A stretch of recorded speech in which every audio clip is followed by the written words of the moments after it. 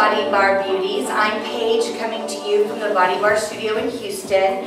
Joining me today is Miss Estella. Today we're going to do some setups of how you set up correct form for your barre practice.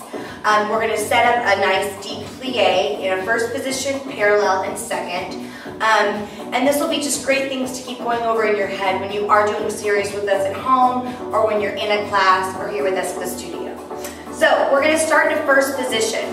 To find your perfect first position, bring your toes and heels together. Alright? So we're all built differently. Our hips are different, so we want to just find where our hips are right underneath our heels. And from here, you're just going to draw the toes back towards the shin and open up into your first position. In Pilates, it's called a Pilates V, and they say it's a fist distance. In ballet or barre, it may be a little bit more turned out.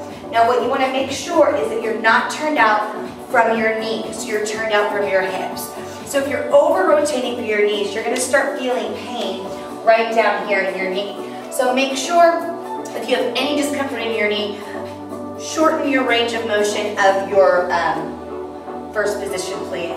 Alright, so from here we're just going to bend our knees over our toes, and that is our first demi-plie.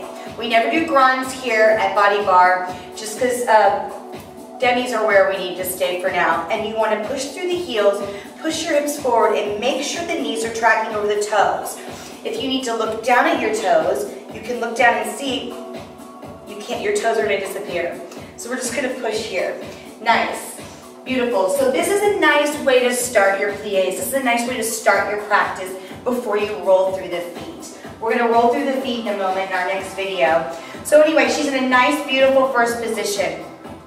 And now to find our parallel position, we're going to inhale, lift the knees, and lift the heels, and now boom, we're right in our first parallel position. Again, I'm not too wide, I'm not too small, I'm right under my hips. We're all built differently, remember that. Find your perfect placement. Now in parallel plie, we're going to be able to sit down and push the booty out a little bit.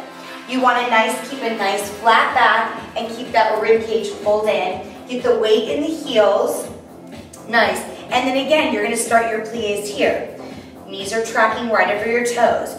You don't want them opening too far or bowing in. It's just a nice plie over your knees.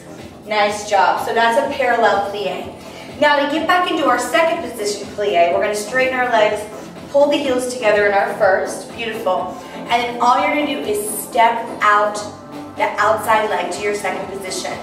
Not too wide, not too small, a perfect nice position where your hips feel nice and open, and then you're just going to bend your knees again, tracking right over those toes. Remember, in a second position plie, you want to make sure you're pushing through all the toes, and you can start your plies right here. Nice. So again, we're going to drag the outside foot back to first position. That's our first position. Close the toes. All right, let's open up first position and lift the heels into parallel. Nice, and then from here we're going to zip the heels back together and step out to second. So those are our three plies that we do in BodyBarre. There is a chance sometimes we'll do a fourth position or a plie. That'll be coming up in another video. Thank you for joining us today, and if there's anything you want to see or you have questions on, please send us a comment. All right, thank you so much for watching. Have a beautiful BodyBarre day.